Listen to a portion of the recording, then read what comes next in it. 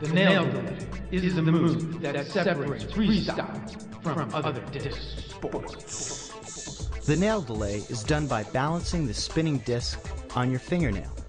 The faster the Frisbee is spinning, the easier it is to learn the nail delay. Why the fingernail? Less friction. There are several techniques used to cut down friction to allow the disc to spin longer. The most important one is to spray the bottom of the disc with silicone spray. If you are delaying upside down, spray the top as well.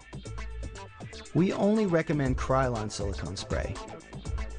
Top players also use acrylic nails and use superfine sandpaper to touch up a rough disc. When doing the nail delay, keep your hand and wrist loose.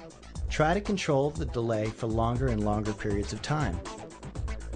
Once you're comfortable with your control of the delay above your head, practice bringing the delay down lower. Practice the nail delay a few minutes every day.